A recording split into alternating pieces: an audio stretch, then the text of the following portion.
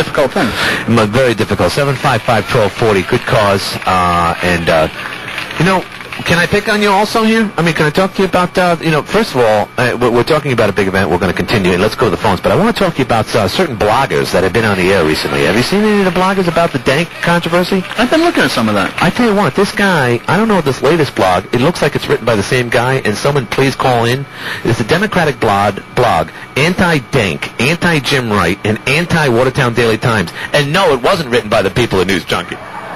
But, unbelievable. You must, again, this is a must read. It's one man's opinion, maybe many people's opinion, but let me tell you, intelligent, it's right there, Democratic blog. Yesterday there was another guy, it was called something else, and I actually emailed the guy to see if he would come on the show, but all this... Brinker? Was it? The Brinker? The Brinker. Who is the Brinker? Who is this guy? The mayor said he's from Albany. Really? Okay. Well, let me see who's on the line, first of all. Hi, Ernie, I can help you. You know, Robin Williams played a cross-dresser. Creepers. Right. Just at that note, your son's leave. They don't want to be here anymore. I don't blame him, to tell you the truth. DeBrinker is in the Albany area? I believe that's the mayor's house. Well, let me tell you something. This guy can definitely put the written word together and get his point across. And I've had a couple of business people, and I'm not going to bring it up here because we're not here for that. But in the very near future, I hope to present this on a silver platter because here it is. We're talking about a community whose own newspaper still, for whichever reason, has the same political clout it did decades ago when they actually had 44,000+ subscribers. And now somehow or other that clout is still in his corner in order to persuade. Now there's nothing, I think Jim Wright's a good man, don't get me wrong.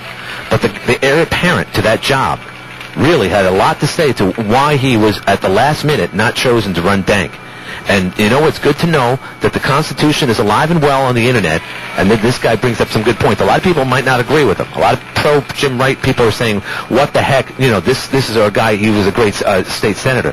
But, in this day and age of scandals on Wall Street and political cronyism, this has got to stop.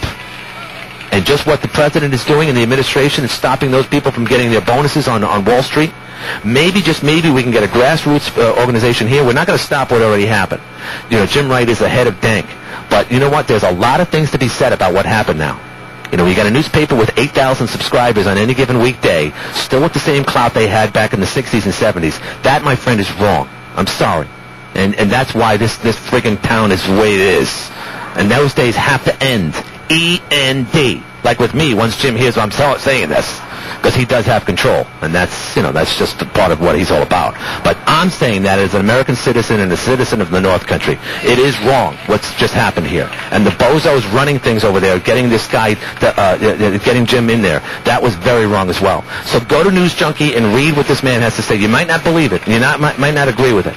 And to be quite honest, there should be a balance here too for Newzjunky, perhaps to get another opposing point of view. But the damage has already been done. So go to it when you get a chance.